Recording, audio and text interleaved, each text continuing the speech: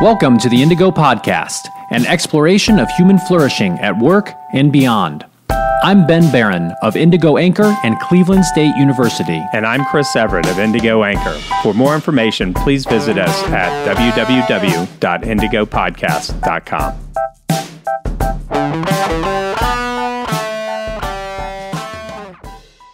All right, so today's podcast episode is called Make It Rain. Make it rain. Money.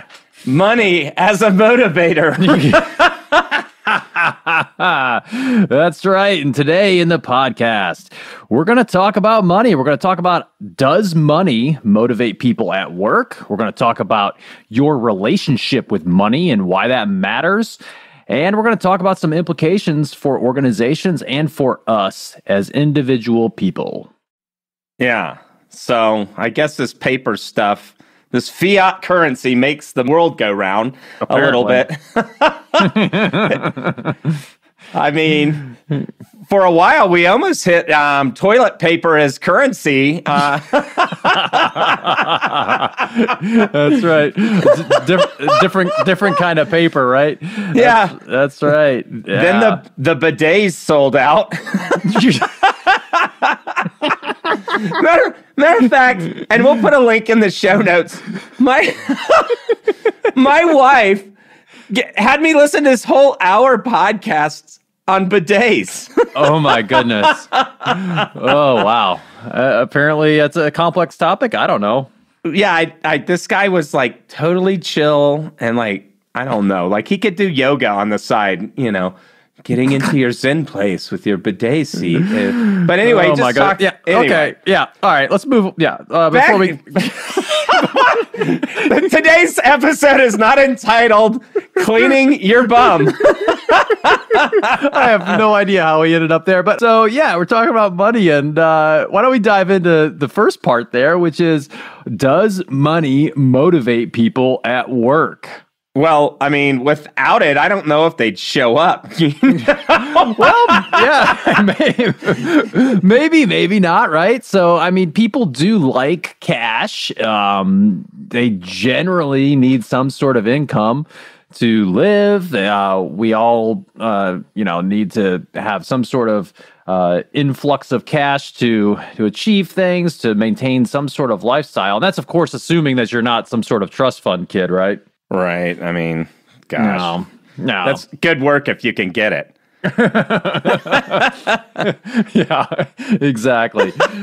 And I think another thing that money does is, people like to compare themselves, and we'll talk more about this later in the episode, but people like to compare themselves with others. We like to feel like we're kind of doing okay on a relative basis, and so money is kind of a gauge of that to some people. Now, of course, when we're talking about, money and work, we're talking about kind of the work that you do for money. I mean, there's many examples of types of work that people do for no money, right? So volunteer work and all kinds of charitable stuff. But if you are an organization that is employing people to do things, to get them to continue to do that or to entice them to do it in the first place, some money is probably part of what you need. Yeah, you definitely, the utility company doesn't accept Lilliputians or Monopoly dollars. Apparently not. Yeah. That's right. But, it's this funny thing because, I come across executives all the time and they say things like, well, we pay people to come here and, that's what should motivate them. And, that should be it. We shouldn't have to do anything extra to, make people feel like they're part of the team or anything, but they get paid. That should be enough, right? And the truth is that the psychology is pretty interesting on this, money, yeah, it's important in terms of our motivation at work, but there are a lot of reasons why, or I think some things we need to consider about how money is kind of a tricky motivator. And, we actually seek a lot more than just money in our workplace. Right. So we talk about this all the time, and I'm going to keep beating this drum until I stop seeing it all over, is that managers and people in the workplace don't have generally an evidence-based way of managing people. And so I can't tell you how many times, maybe we're doing an engagement for XYZ. I'll still get asked, well, how do you get people to do stuff? Right. And then it's like, well, I don't know. You've been a manager for how long, buddy? And you're still lost in the sauce here. and invariably they're like, well, Bill, I need like 10% more effort out of you because we can't get another head count. So could I pay you 10% more and get you to do so? Yeah. And then it just becomes this real transactional thing, right? Where it's, hey, let me bribe you a little bit more to work harder. And that just doesn't work in the long term. And, there's a lot of kind of dangerous myths about pay. And there's this good article in the Harvard Business Review from a while back, actually. This article by Jeffrey Pfeffer, he's a longtime organizational behavior scholar. I think he's at Stanford now. And, he talks about these different myths, and a couple myths that he talks about that are really applicable to our conversation here today have to do with how organizations view pay and kind of why people work. So, this first myth that he states, then he contrasts that with the reality.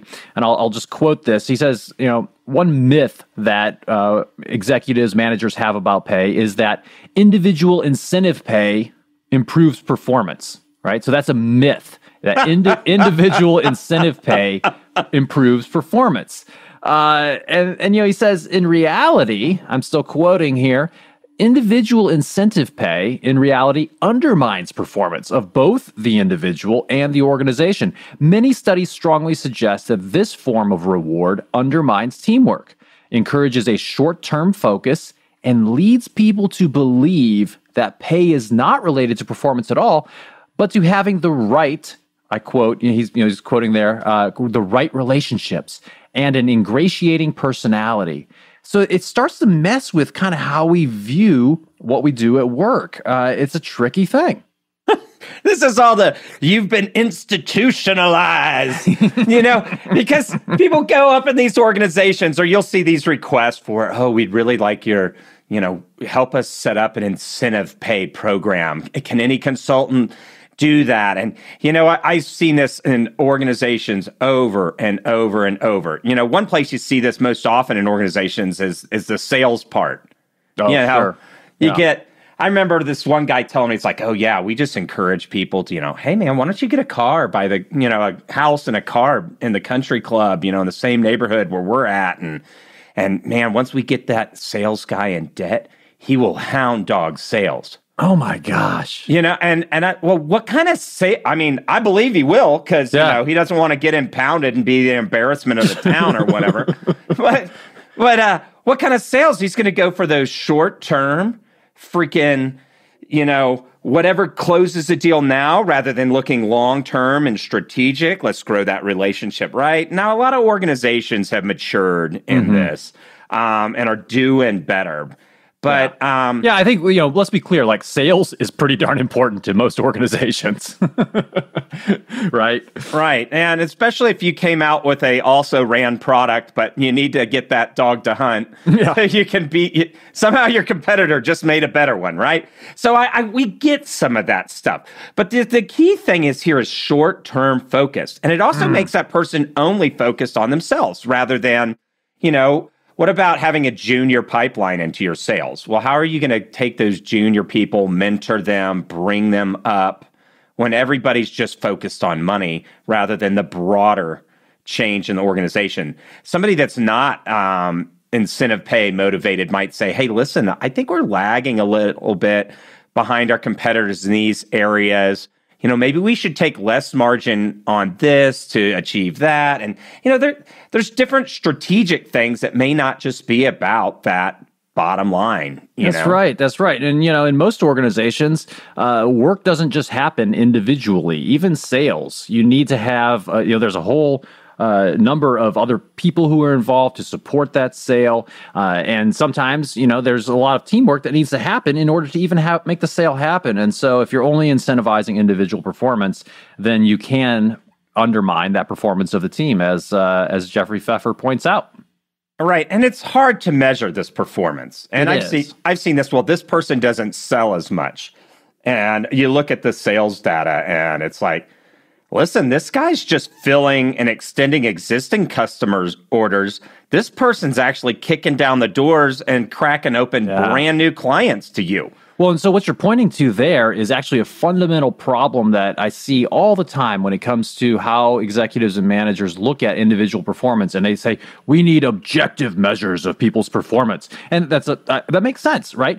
At least at first. But the problem... It's like me saying, I need big pectoral muscles now. No excuses, Ben. When will I have big pectoral muscles? Yeah, I guess. So I don't know where that came from, but yeah, so these objective measures, the problem is that oftentimes we delude ourselves into telling ourselves that these are objectives. Like, okay, sales numbers, what could be possibly be more objective than that? Well, just as you mentioned, what if that person is just extending the current relationship with a client that's been around for years versus someone who's busting down doors? I had a very short time in a sales role once, and I was stuck in a territory that was completely saturated by the competitor, and we could not compete with them on price, on service, all these kinds of things. And I was kicking down doors a lot, and some of them open, but not a whole lot. It was just a dogfight to try to get anything done. Versus some of the other sales folks who, were out in areas where our competitor wasn't present. And so comparing those is not an apples to apples comparison, right? And so it's not objective, actually. Anything, when we're measuring people's performance at work, it needs to be based on stuff that's under their control, for Pete's sake. And I see this on the other side with software developers. So this guy, well, wait a minute, I'm like 10 times more productive than these guys. Why don't I get 10 times the pay? Oh, no, we just pay our software developers, $80,000 or 100,000 or whatever. And then whoever there, employee X is over this like, yeah, I know, I'm like half the productivity, but it's hard to find software developers. So I have a job, but I'm making the same money as dude that's 10x better. Yeah. How would you go measure that? And that's the whole thing. It's like we tend to have salary and pay bands, and it's just hard to get performance pay on jobs. And the other thing too is that it's hard to align that performance with the incentive pay. So measuring performance is hard enough. I'm not saying it's impossible, but it's difficult enough, and many organizations do it very poorly. And then trying to align that with, okay, well, you performed at this level, that means you should get X amount in terms of your incentive pay. That's a tricky type of connection that that these organizations are trying to make. And even if you do it really well, you can't just be objectively fair. It needs to be subjectively fair. Like there's an organization that I've worked with before, and they had this this whole program for how they were going to do incentive pay and how they're going to structure their bonuses for the entire company at the end of the year. And the problem was that it was such just a complicated black box of a decision-making process about who got what at the end of the year that, the perception across the entire company was basically, oh, this is just like their archaic formula that they use to justify giving themselves all the money and then giving us a little bit. So this thing that was supposed to be a good, because this leadership team was like, we're trying to do this right. And yet everybody was just like, oh, well, okay, you gave me a little bit, like big deal. You probably gave yourself a whole bunch more, because it was just the process wasn't explained. And so I guess the point here is that, individual. That's right. If you're going to pay yourself a lot more as a CEO or leadership of a company, just do it and don't tell anybody about it. Well, they'll probably find out somehow. Your employees can see through the crap, and then they'll be like, at least they're honest. And the point here is that individual incentive pay is tricky, and we're not necessarily advocating for the abolition of individual incentive pay at work, but you've got to handle this with care. I mean, I think that's a topic probably for another 12 episodes of the podcast, because it can be a very complex topic. But going back to our topic here today is all about money, and it's about this first part. We're talking about money, and it doesn't motivate at work, and it's tricky when it comes down to this individual incentive pay piece. And that brings us to what Jeffrey Pfeffer refers to as another myth that I think is relevant for us to discuss. And that myth is that people work, just for money. That they are, that money is... Why do you work? Well, there are a whole host of reasons, right? Isn't it a hobby if you do it without pay? Well, perhaps, right? But, so the reality here is it's not that people don't work at all for money. The reality here, and I quote from Jeffrey Pfeffer's Harvard Business Review article, is he says, quote, "People do work for money, but they work even more for meaning in their lives. In fact, they work to have fun. Companies that ignore this fact are essentially bribing their employees and will pay the price in a lack of loyalty and commitment." Right. That's that whole idea. Do you want compliance or do you want commitment, right? Yeah. And if you're building a safety culture, if you're building any culture that's worth having, right? Mm-hmm. You want people committed to that culture, which is challenging because one, it's got to be real. It can't be platitudes. You can't fake this stuff. Right. You can't fake this stuff. And the second thing is if you're a manager and cash is the only lever you're pulling, like go do push-ups. If you can't be smart, at least you'll be strong. Speaking of pectoral muscles, go do some push-ups. Oh gosh, yeah. Right. So everybody only looks at money, right? And then sometimes they might be like, "Oh, well, Fred, why don't you get an extra 15 minutes for lunch today?" Or "Oh, I brought a bag of cheap candy to work, so have this bite-sized Snicker bar." Or come on, we're Right. beyond that. I mean, I'll eat all those Snicker bars. Don't get me wrong, but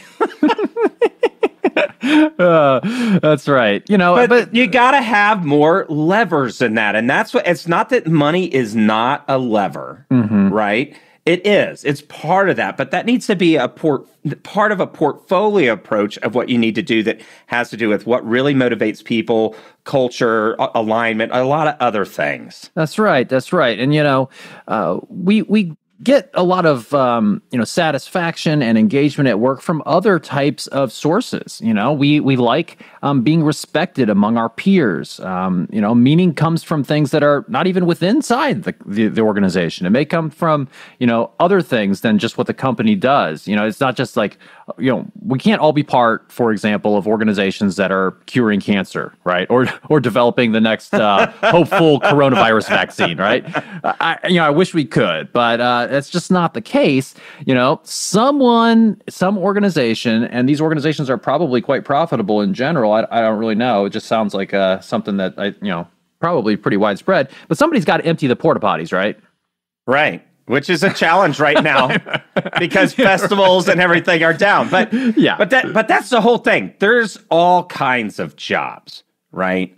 And you can get fulfillment even from outside those jobs. Maybe the fulfillment is, you're providing for your home and your house and your family. And you go and it kind of maybe a thankless role, but you come home and watching that look and that expression on your significant other or your children's face, thanks, Mom, Dad, for the Christmas, these are things that, those are priceless things and can be part of our motivations. But we're it's not like, oh, can't wait to save another 1,000 children today. That's not part. Well, and what I tell managers frequently is that one of their motivations for doing a good job as a manager, and one way in which they can find in which they have this huge opportunity for meaning in this world, is by being a good leader and good manager. Because guess what? If you do that, if you are a good leader and a good manager, you are helping other people have meaning in their lives, and you're helping them have a more fulfilling existence at work. And you're very potentially, influencing their blood pressure and health in a positive way by being a good boss, right? So, we can find meaning, and that can happen in any type of organization. I don't care if you're emptying porta potties or if you are curing cancer. You can always find meaning in the way you treat the people with whom you work.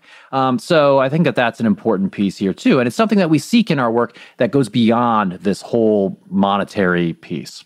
Yeah, absolutely. They say, people don't leave companies, they leave managers. Mm-hmm. Right? And I mean, that says so many pieces there. Like, well, if your company had a real culture, had, real meaning and all that stuff, maybe they would leave companies, Yeah. But because there's so much daggone disconnect there, right? They end up leaving managers, which means as a manager, you can have such an impact. But also as a person working to the left and right, if you're just a line level worker. No, if that's where you find yourself, right, as a line level worker, right, you're equally valuable and you can create that value and meaning for the person on your left and right. Yeah. But when we look at just this money lever, right, it's not really well. Zappos, I'd have to go look this up, but I'm pretty sure they gave people, after they finished their orientation, they gave them money to leave. Once Zappos got acquired, I don't know if that's still going on. Yeah, I'm not sure if they're still doing it, but they, it was a program where you finished, I think, your first, maybe it was like 6 weeks, your orientation, and then they said, hey, we'll give you, and I think it was a substantial amount. It was like $1,000 or $2,000, and these were for entry-level folks. They said, hey, we'll give you this money just to quit right now. And, it's kind of an interesting thing, right? And we could unpack the psychology of that, for hours. But what they're, trying to do is make sure that people who do want to stick around are doing so not just for the money, but they're doing it for the culture and for the experience that they're trying to give their customers and so forth. So it's kind of an interesting piece there that Zappos does. And, I think it kind of speaks to this idea that, you don't want people just being there in your organization and coming to work every day only because of the paycheck. Right. And the other side of that, right, is, so, you go through the gauntlet of interviews and all that stuff, and it's sort of, they say it without saying it out loud. It's like, well, what's the least amount we can give you to get you to come here? Yeah, we really like you, but what did you get paid in your last job? Because we want to just give you just a smidge more than that, so that you feel like that it's justifiable for you to make the transition. And but we don't want to actually pay you what this job is worth. We just want to pay you as little as we can to have you toil away for us. Right. So this brings me to a topic, salary history bans, which, I think there's like 18, 19 states that actually it's against the law for somebody to ask you about your, previous salary. Yeah. Right. But then I find large organizations will get by because they'll just say, oh, well, they come to our portal. And when you fill out that job application online, it'll ask you what you're currently making or what you made previously, some iteration of that. And so you don't even get to the point of being discriminated against. Yeah. During your daggone interview, they're just like, not gonna too expensive here, right? and that's garbage, because as a company, you shouldn't really need that stuff. And I've been in places where they're like, okay, well, the budget for this role is like 100 to 120. And like, can you believe this? This guy made $70,000 before. Well, we're gonna offer him. It's like, hey, Bill, we're going to offer you $76,000 to come here. This is close to a 10% raise. And they didn't know that guy had made less previously because he had an elder care situation and he had to just take something that was available in a small town. Yeah. And so that person took it. But you know what? In 8-10 weeks, he was gone to somewhere else for a lot more money. Right. Short-sighted. Look at the value that person drives. I mean, it's not that you don't benchmark, with what a salary band should be, but if somebody can do the job, you really freaking like them, pay them what they're worth, daggone it. Yeah, that's right. Because the word will get out about you. Oh, right? Does. Especially in the IT world where people are in user groups together. It's like, yeah, you can work for that place, but they're like really cheapskates and have a crap culture. That's right. Don't do that. It hurts your brand. Make sure HR, salary compensation is dialed in, but money shouldn't be the be-all wherewithal, because it'll bring a certain type of people into your organization, and you don't want everybody in an organization being that kind of person. Right. So going back to this question, does money motivate at work? I think the key thing to remember here is that people are complex. We have a whole bunch of different motivations. And guess what? As managers, you just can't be lazy. You've got to actually get to know your people and manage them in a way that makes sense, and having that more individualized approach can be a really helpful way to start. And remember that, it's not just about the money. You want to pay people enough so that they're not thinking about the money all the time, right? Pay them fairly. And then there's a whole lot of other types of meaning that people derive from their work. And that's where you should really be focusing upon. Yeah, you got to whip out your empathy. You actually got to talk to people rather than bark orders. What? I know. No, don't make me talk to people. I actually have to understand and try to kind of, empathize with the people that work for me. Oh my gosh. Terrible. Yeah, you got to see them as humans.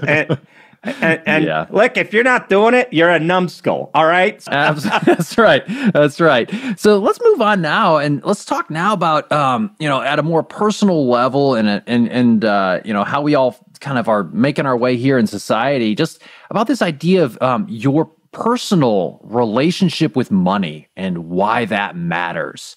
I think this is just a really fundamental and important thing for us to discuss in this episode. Yeah. So it's challenging because money gets wrapped up with all kinds of personal psychology issues. Yeah. There's this one guy that started one of the larger IT national, at least national in the U.S., recruiting firms, IT recruiting firms. And he grew up with nothing. Like sometimes he'd have to wear some of his mom's jeans and stuff like that. And he was so money motivated. I will never be stuck in this situation again. Mm-hmm. And he's grown a big company, really awesome, really amazing story, kind of rags to riches kind of thing. And, but his early life experience shaped his relationship with money. Yeah. And other people, like the trust fund kids, so I live in Park City, Utah, and we have what we call Peter Pan syndrome. These kids that never grow up because they just have like limitless cash, and I don't know, they chase powder all winter. But and they have a different relationship with money.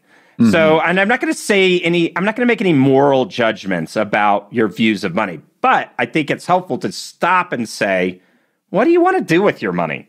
Yeah. What do you want money for?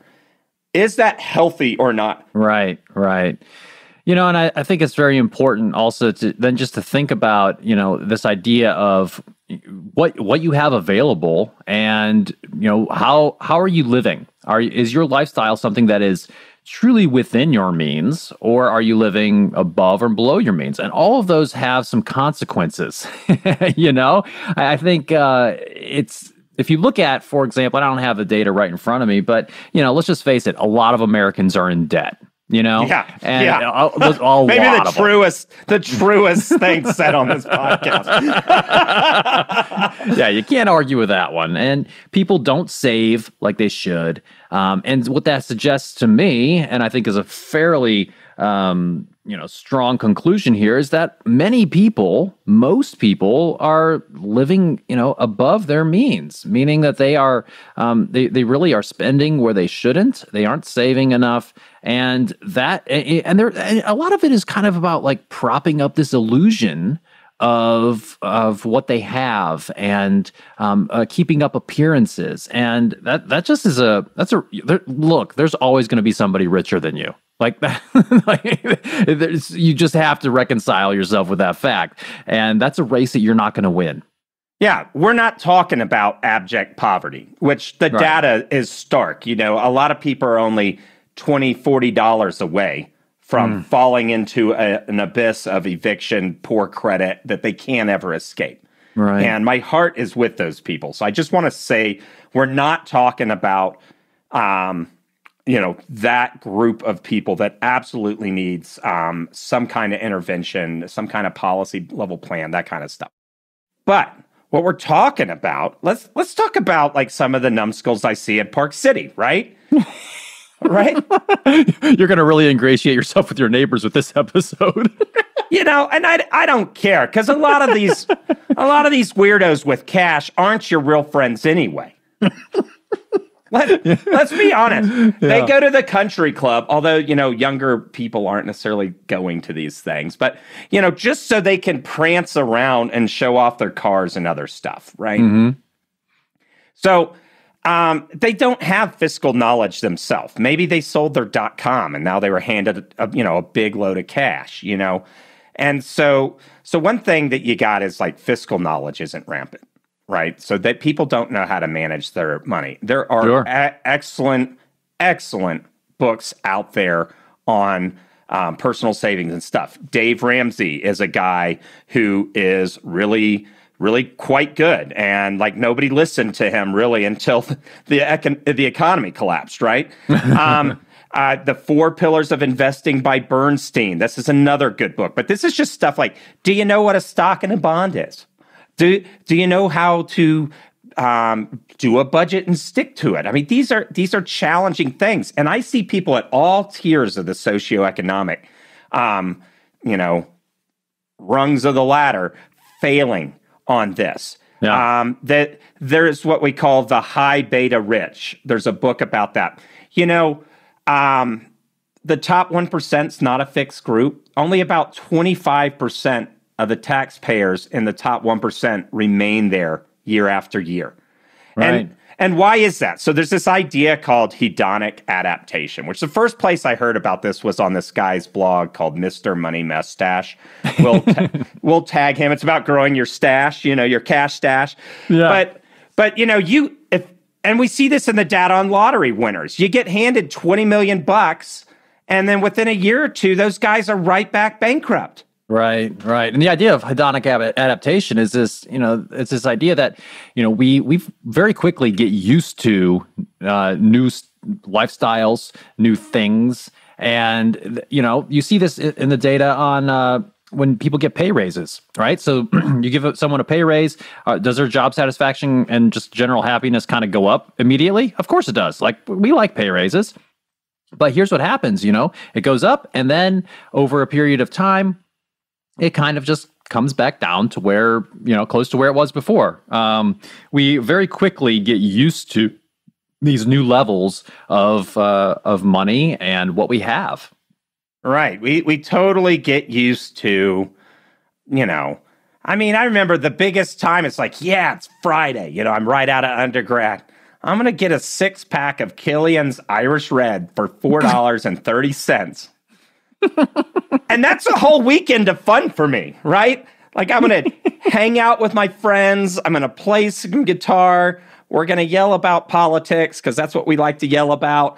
And like a whole weekend of fun for $4.30. Mm-hmm. Man, maybe we get a $1 Totino's pizza. But I don't know many people in their 50s You're like, you know what? A sixer of Killian's and a $1 Totino's frozen pizza sounds like a banging weekend, right? and yeah, but here's the thing. I bet if you asked those people and if they were honest with you, they could probably remember, assuming that they had also kind of gone through, times when maybe they didn't have as much, they would probably remember some of those times with fondness and kind of like you are with your 6-pack of Killian's. And part of that's, due to just that we remember things more favorably than maybe they actually were. But, don't dish the Killian's. The Killian's was the bomb. Still is. So, but I think there is a lot of truth here in this idea of hedonic adaptation. And what that suggests, at least to me, is that, if I'm going to pretty quickly adapt to any new income level, then, maybe pursuing new income levels isn't kind of the end all and be all of my existence. Right. Well, and look at the doctors. And so I found this with a lot of my friends where their parents, the only acceptable job for them was doctor, lawyer, or some other, does it make a lot of money? And you know, their parents really, really put that in. And to be fair, some of them were, you know, first, second generation immigrants to the U.S. and stuff. And so they had a certain thing about getting that certain income. But 10 years into being a medical doctor, and they're coming unglued. They hate their life. They look at their house and they look at, you know, all this stuff. And like, really, they just wanted to be like a classics high school teacher.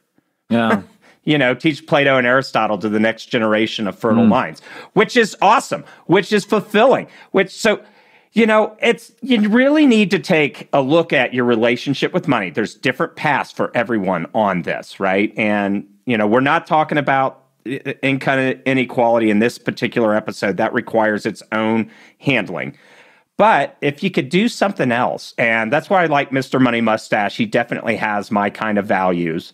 There are ways in which we can hack our living to be able to live within our means, save so we can actually retire and do those kinds of things. So just amassing stuff and wealth and trying to keep up with the Joneses isn't going to buy you the kind of life that you're going to find fulfilling, right? That's right. And, you know, what's interesting, if we look at some of the research on the relationship between money and happiness, what's interesting is that, you know, the acquisition of more things does not have a consistent relationship with being more happy.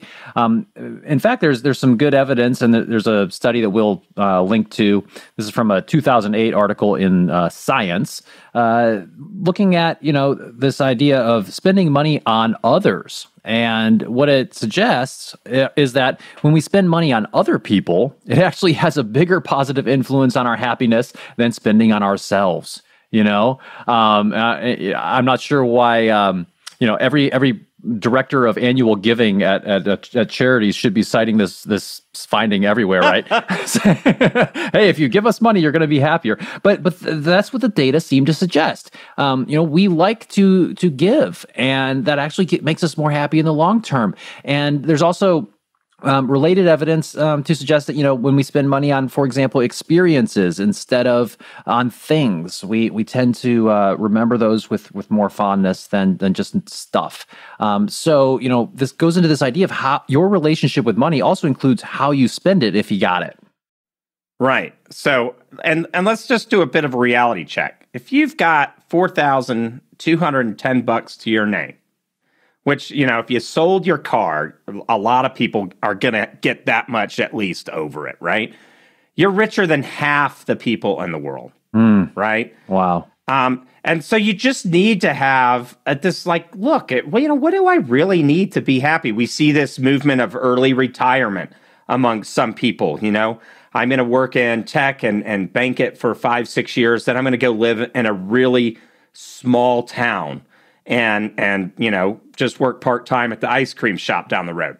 Sounds great. You know, I'm tired of dealing with these bosses that think money is the motivator all the time anyway, right? Yeah, and I think your point there is really important. You know, if you have just $4,210 to your name, you're still richer than half of the world's residents. You know, for those of us in the United States or in other developed countries, we have to remember that we have a lot. And that being grateful is really important. You know, sometimes in my in one of my courses that I teach, you know, I talk about, you know, the importance of gratitude and how it's very important for dealing with stress and well-being. And I say, okay, we're going to take 5 minutes, and I want you to write down everything that you're grateful for. And you know, they'll kind of look at me, and you know, so and I'll say, well, here's one place to start. I'll say, you know, you are right now sitting in a classroom at a good university in the United States. You have already won the lottery. And they just kind of like, they're like, you know, they're like, whoa, you know? Yeah, and I see that in Park City. My house is only $2 million. Jordan just listed his for $11 million down the road. And you're like, dude, you're in Park City. You're already here. You already made it. You are here, right? Yeah. You have made it. But that points us to the other side. So we're just talking about okay, I get it. So, if we had a super fulfilling job at the local nighttime coffee shop and we worked with really cool employees and we had really delicious ramen, I mean, okay, I guess we could get by and be happy. Okay, Ben, our listeners get that now. But if you're making a bajillion dollars, all right, or if you're going from 2 million to 10 million salary, what happens on the other side of that frame? Well, right? I mean, so there's some evidence to suggest that when you make more money, it may actually reduce your experiences of savoring, in everyday joyful experiences. Just that everyday stuff that we have. There's one study in particular. It's a 2010 article in Psychological Science, and we'll post a link to this in the show notes. But one thing that they found, so they did a bunch of interesting things, but one piece of this study is they did an experiment and they found that participants, and I'm quoting from the abstract, we found that participants exposed to a reminder of wealth spent less time savoring a piece of chocolate and exhibited reduced enjoyment of it compared with participants not exposed to wealth. So that's just a tiny little piece, and there's a lot of kind of other things we need to consider in terms of how generalizable that is to the general everyone else in our experiences. But it's this idea that when you have a lot, you're going to start taking stuff for granted. And, I think that's just an important thing to remember and to try to, keep in mind that just having more is not going to make you happier. That's right. So the mindfulness movement, all of this stuff is trying to unpack what is really a complex relationship with money, right? And so all we're saying is, one, does money motivate people at work? Yeah, for a variety of reasons. Well, you're a person that has to go to work, so you need to unpack your own relationship with money so you're not just in this rat race mentally, that you know where you're going and why you're trying to get there. Yeah. And this even speaks to these really fundamental ideas of identity and who you see yourself as, who you want to become. And, these things like wealth, things like your looks and your status, these are, fleeting aspects of who people are. And I think the evidence is fairly conclusive that these are not solid things to build your life upon. Yeah, a long time ago, there were 3 jobs. We'll call them butcher, baker, candlestick maker. Right? And did the son ever go like, I don't know, Dad, I want to make scented candles. I just really think I got to do that, or my life is trash. You just don't understand, Dad. That's no. Maybe. I don't know. Some of those scented candles are pretty amazing. Yeah. The Yankee Candle Company or whatever. But anyway, the thing is, there are fundamental things that make you valuable. Are you the type of person you want to be? Do you treat other people the way you want to be treated? These are core. Everything else, I'm not saying it's not important or doesn't have an emotional impact, but every other piece of that is just decadence. Okay? Which means if you want a solid foundation, and we talk about being differentiated so you're not emotionally infected by others and that you're able to chart your life course, you've got to be founded on something solid internally. For some people, that's their faith. For some people, that's some kind of code of conduct that they just will abide by. Other people, it has like degrees of integrity and those kinds of things.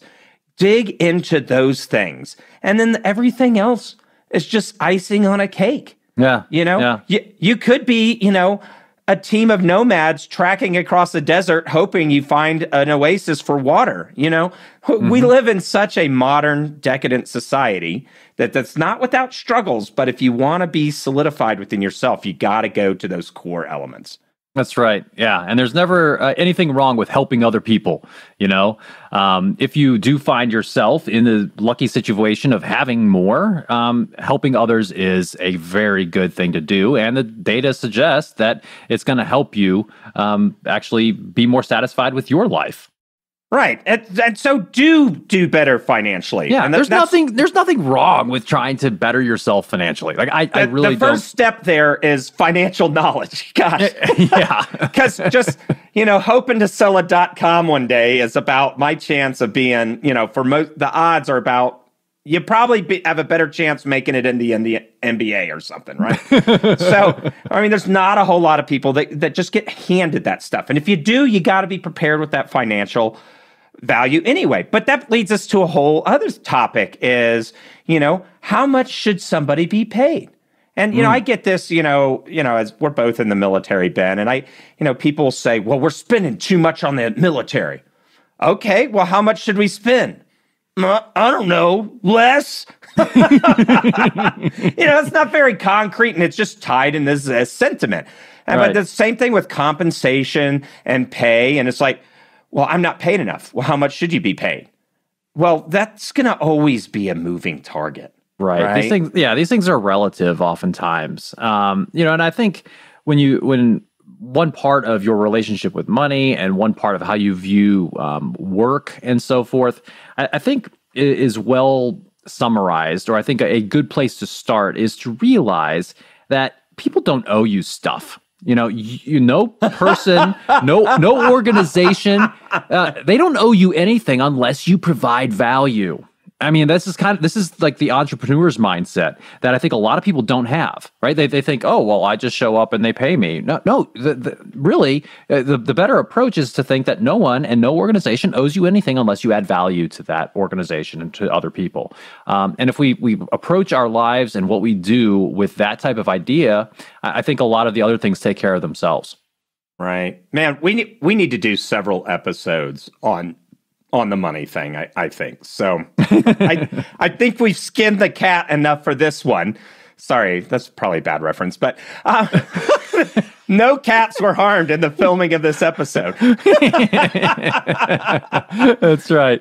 Yeah. So I think we can move on now to, what are some implications of, your relationship with money and how it works as a motivator and what it does for your happiness? What are some implications for organizations and for us as individual people? And so maybe we'll take that first piece of what are some implications of these ideas for organizations? And I think the first thing is how you view that employee and employer relationship. What is the philosophy there, right? Right. There's so much that gets communicated with the way that you handle money. My cousin owned a box company, and he had the option. This was years and years ago. He sold his box company at this point.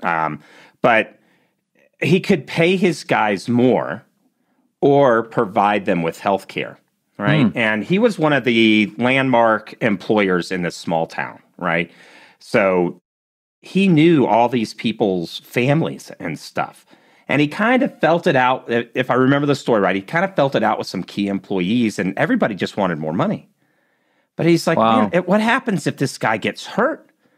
And I know their families, their kid plays baseball on the baseball team with my kid, like these kinds of things. So he didn't. He made sure people had health care. And, that communicates something about how he sees the value of the people that worked in that organization, right? Right. Yeah. So it's kind of this idea, is it just kind of a transactional relationship that you have with all your employees, or is it something more about mission and vision and trying to get people behind an idea and something that's providing meaning within their lives and maybe within the world at large, and how that influences how you view compensation overall.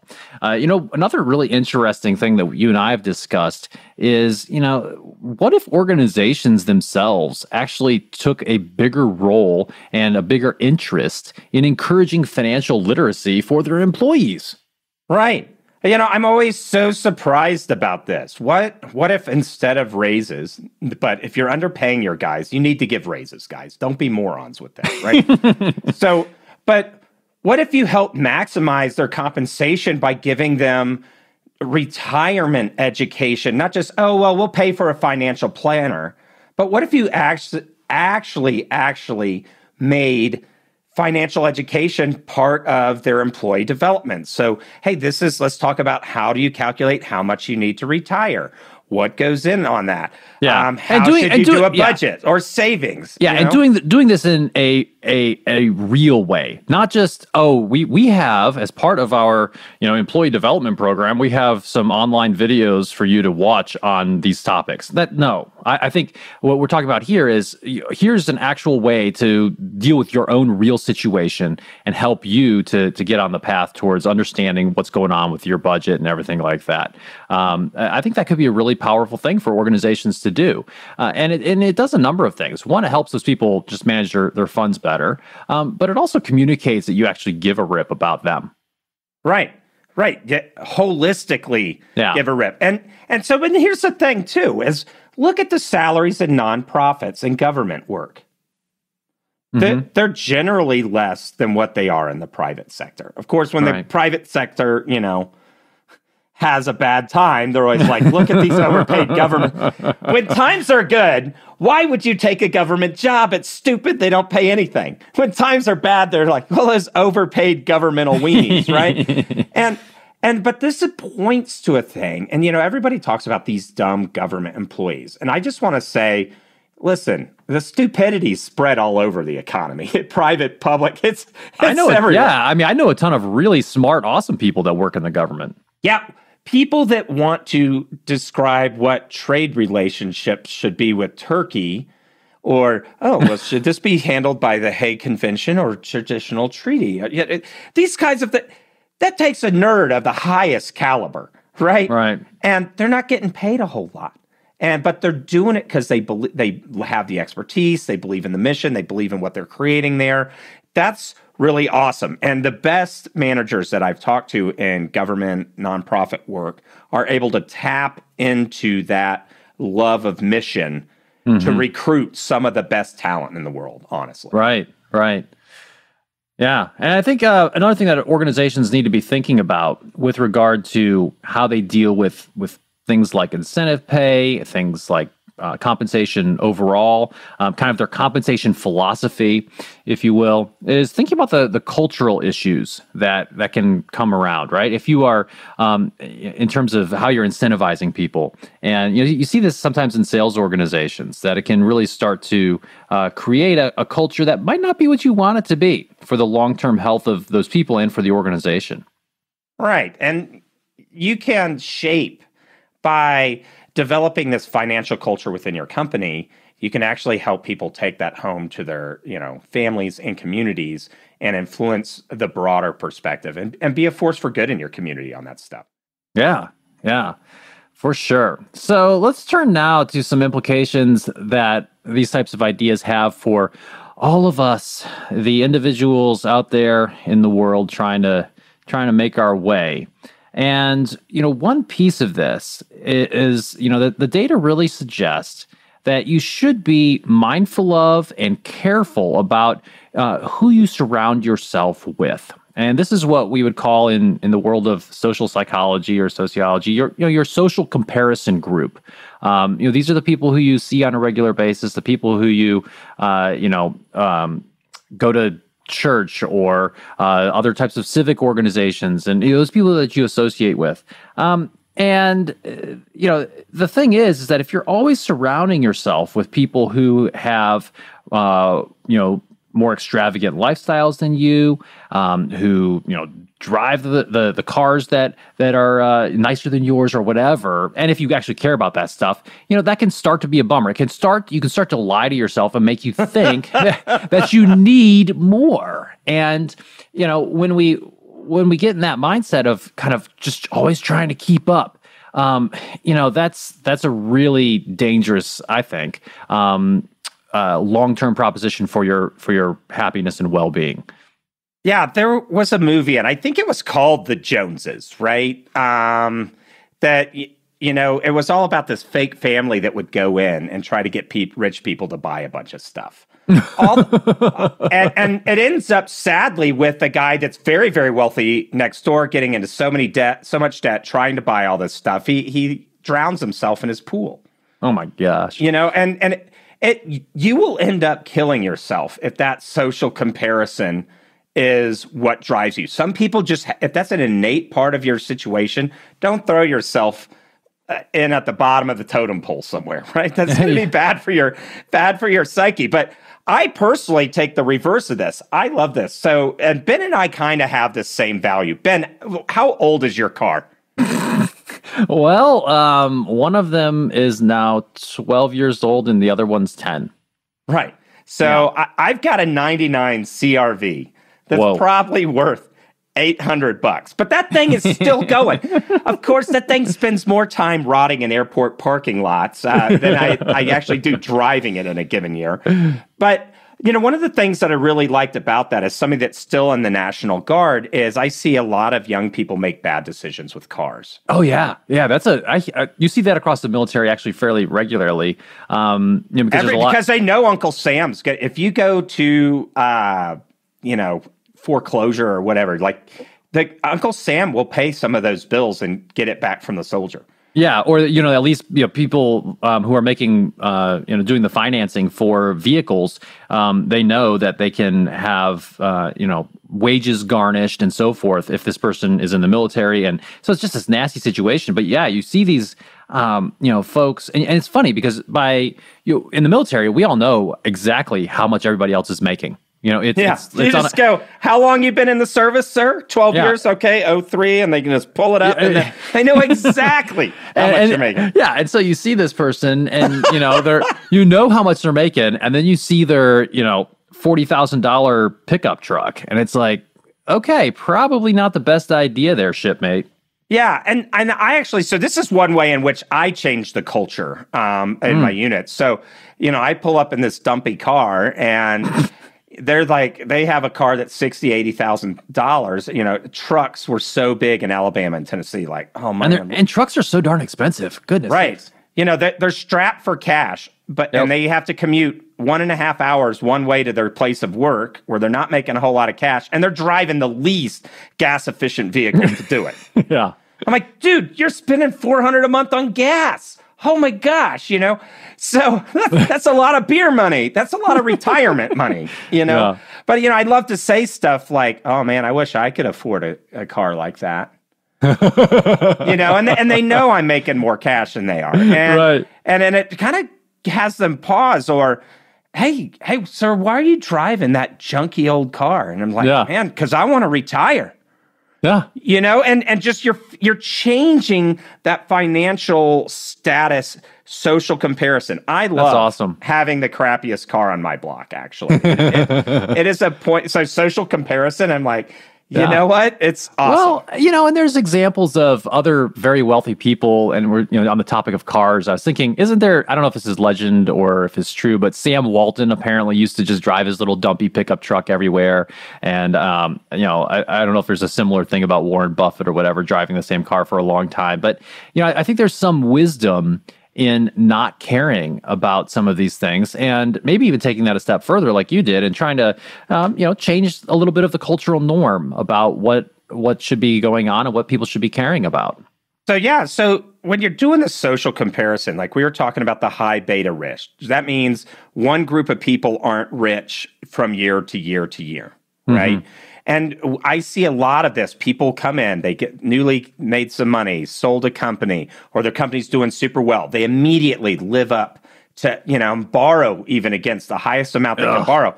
And we know there's going to be a change in the business cycle. Matter of fact, a lot of what drives the business cycle is this kind of debt-fueled spending. Yeah. And so when the business cycle corrects, well, where's all my friends in the rich neighborhood now? Oh, they're all foreclosed because... And this is the problem with deifying wealth as a signifier of a person's quality. Yeah. So people try to fake what they're not. And what a dumb thing to fake, too. Because more money doesn't make you a better person. Nope. That's very well said, And if you're thinking about it just from a pure happiness standpoint, there's another article that we'll link to in Psychological Science, which actually, suggests that Yeah, it's kind of your rank of income that matters more than your absolute income for happiness, which means that, this comparison piece matters. If you're always surrounding yourself, if you're always having your, nose being shoved in the fact that, you're one of the have-nots among a bunch of the haves, you're going to not feel so great about things. And so, pick your friends, your social groups wisely, and choose to be around those people. At least this is my approach towards those people who have similar values. And some of those people, I have, friends who are all across the socioeconomic spectrum. But I think the common thing that I find across the ones with whom the people I like out of those are the people who do have these great values. I know some very, very wealthy people who have amazing values and live their lives in great ways. I know there's some people who are on the lower end of the spectrum who, same thing. So I think identifying on those types of criteria is much healthier for the long term than basing things just on what people have. Yeah, I enjoyed that. One of my I used to be a music minister. My undergrad's actually in sacred music. And I would meet with wealthy people in the church for fundraisers. And I thought, oh, wow, a lot of these guys, because they had the same kind of values, they sang in the church choir, we liked music, were really awesome, interesting people. And their wealth wasn't what made them interesting. Now, some of their interestingness led to some wealth, for sure, right? Yeah. But we got along fine. Same thing, I love the outdoors. And I like to go backcountry ski touring. So sometimes you'll run into somebody out on a skin track and hey, how's it going? Well, you find out later that guy was a CEO of a company, but outside of that person maybe having slightly better skis than everybody else, we're all just having a good time hitting the slopes. We're not even paying for a lift ticket. We're walking to the top of the mountain to ski down. So, these things are a love of the outdoors, caring about the least of these in your community. Like, these are important things that's a better thing to socially compare yourself to than, well, who's got the latest Tesla or some garbage like that. Yeah, I would rather, surround myself with people who have, who I admire for their values and integrity. And then that'll make me feel like I need to do better in those areas versus the financial piece. Another thing is too, I think that, we talk about living within or below or above your means. If you can live below your means, meaning that you could afford more, but you're choosing not to, that can really be a great strategy if you can swing it. Take that extra money and, again, we're not, the financial experts trying to tell everybody how to do all this stuff right now. But, if you can save a little extra, if you can live below your means so that you can save some for a rainy day, do it. Yeah. So on the values front, mate selection, who you're going to significant other, shack up with. I don't care what you want to call it, but if you're going to financially intertwine your life, right, with somebody, this is one of the most key ways in which you can derail financially. Yeah. Divorce. So here's a quote from Stanford economist Rod Chetty, I believe. I've only read his stuff. I don't maybe be pronouncing that wrong, Chetty. But he says the rate of single parenting is in turn the single most significant predictor of social immobility across counties. Yeah, so that's worth repeating. So it's the rate of single parenting is the most significant predictor of social immobility, right? So being a single parent makes it tougher, right, to move up the socioeconomic ladder. That's pretty huge, right? Right. So, so you navigate all this stuff with organizations and, you're probably not going to have a whole lot of influence over how they do their compensation or if they have a culture that's worth a crap, right? Yeah. But there's so many things you can do by assessing your relationship with money, having a good budget, comparing yourself on values, but you got to pick the right person that you link up with. Like, this is the biggest deal for your life, right? Right. And, if you come from a background, maybe you have a broken home, you didn't have good examples from your family of, maybe your parents didn't choose wisely when they chose each other. There's a lot of situations that can be like that. Or if you come from, a more broken type of situation, you may not have these skills to, understand, the importance and some of the things that you should be looking for when choosing that life partner, that mate. But you can learn some of these skills. Right. Two books I want to highlight here are 12 Principles for Making Marriage Work by Gottman, very evidence-based. He runs this organization called the Love Lab. And another one is Passionate Marriage by Dr. Schnarch, Schnarch. You need some evidence-based. The love tips in Cosmo aren't going to get it for you. If you didn't, I come from a broken home. I had certain things that I had to go through. Divorce is super prevalent in the U.S., so that's okay. You can learn those good relationships behaviors and how to do it. And one of those key pieces that a lot of places, once you run the gauntlet of how to get over your family of origin issues, right? the next piece is having similar values on money. Yeah. Right? Yeah. And that's a big place where couples fight in a relationship. And so getting financial literacy, marrying somebody with financial literacy can be super important here. That's right. And these are skills. These are things that you can learn. Figure out how to do that budget together. Have a shared understanding of how you're going to deal with these types of matters. And so, you've got to talk about these issues with your partner. And I think the earlier you do it, the better. Maybe do it before you enter that legal or, coming from my perspective, that sacramental bond with someone. You probably should figure out if you're going to be aligned on these issues before you take that leap. Right. And one of the things that a lot of people say, well, the upper class think about things differently. I'd say that's true for the legacy wealth. People that have figured out how to transfer an estate generation after generation they might have a little bit of an OS there, right? Operating system of how to think about wealth, how to go about doing stuff. But I can tell you a lot of these rich people, some of them own companies and stuff, they don't have a financial flipping clue, man. You can't. So it's like that whole rich dad, poor dad. There's some good lessons in there, but sometimes you get around a rich dad and he's just a numbskull that inherited it and is going to lose it all by his end of his life. Yeah. So that's where you can pick those values early. Chart your course. Don't compare financially to the person on your left and right per se. Compare on values. Keep becoming a better person, and marry somebody that wants to be on that kind of ship with you. That's right. And so it comes back to, figure out what your own goals are for yourself, get those skills that you need, have a plan that you have developed that you can live with, and that, if you have a life partner with you, that you can figure that out and work yourselves, according to that plan.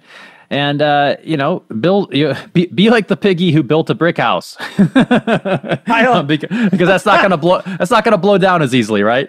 Yeah. Which is weird because my kid I'm like, all right, we're going to read the story of the Three Little Pigs. But in the brick house, eventually all the other pigs come and get in the house with them. And even the wolf sets up as a part-time mooch.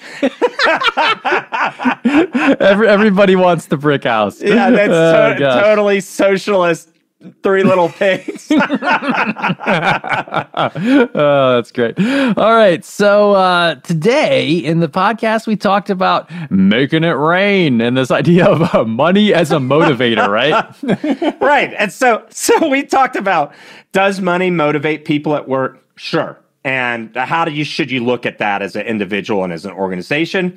We talked about how your individual relationship with money matters and why. And then we talked about implications for organizations and for us as individual people on navigating that space. That's right. And all these topics, of course, so important to this whole idea of flourishing at work and beyond. Thanks for listening to the Indigo Podcast.